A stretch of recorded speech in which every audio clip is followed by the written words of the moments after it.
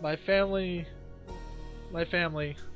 Legend has it that my family was the only noble line to actually enter into a pact of glory with a called guardian. But sometimes in the past, the pact was broken for reasons that are valid in the mists of history.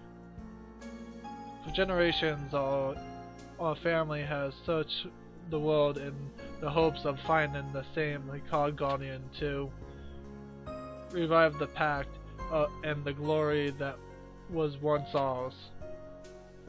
Since the day I inherited the Book of At Dumcool, I've searched far and wide. Or is it Dumcool? I don't know.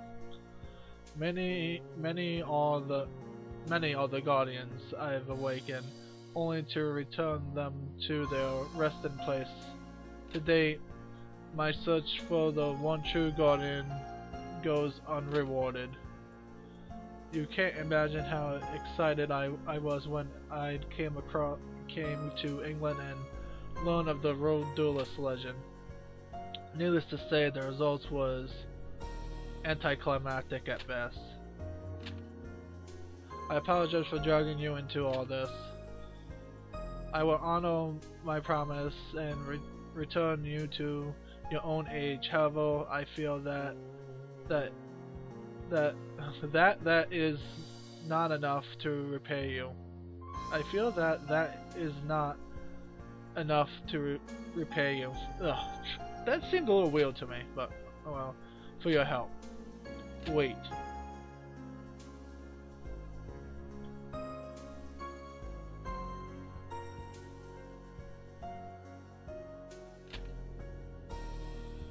Here, take this back with you.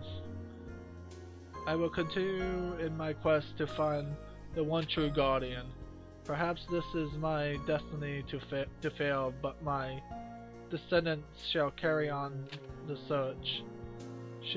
Should we meet such a distant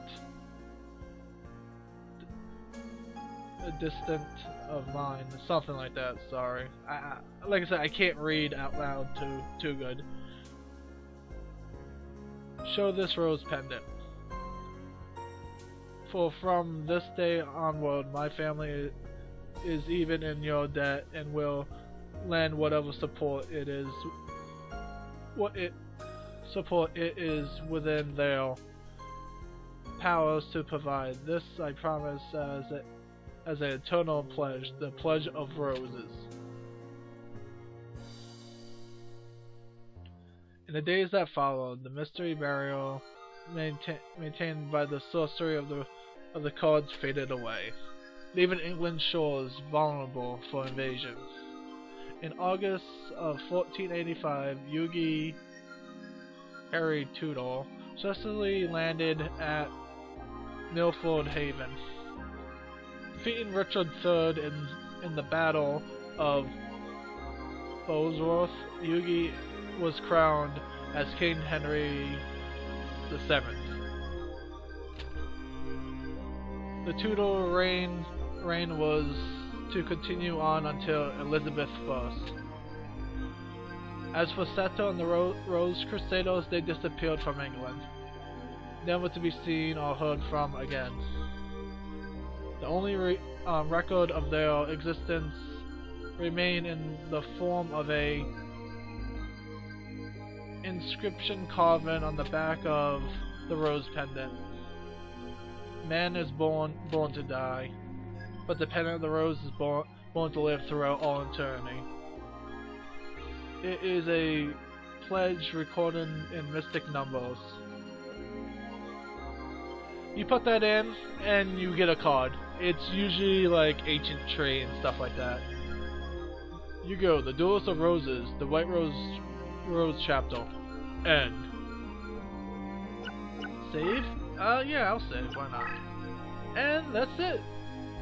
If you want to see the other side, my brother's doing the other side. He's doing the Red Rose, he's doing Yugi's story. I will not be doing the Red Rose. I will probably play the Red Rose on my free time, just because I really like this game. This game is fun. It's one of the very few Yu-Gi-Oh games that are not necessarily Yu-Gi-Oh that's fun. The other ones is, I guess, Capsule Monsters, which I might do. And the other one is, now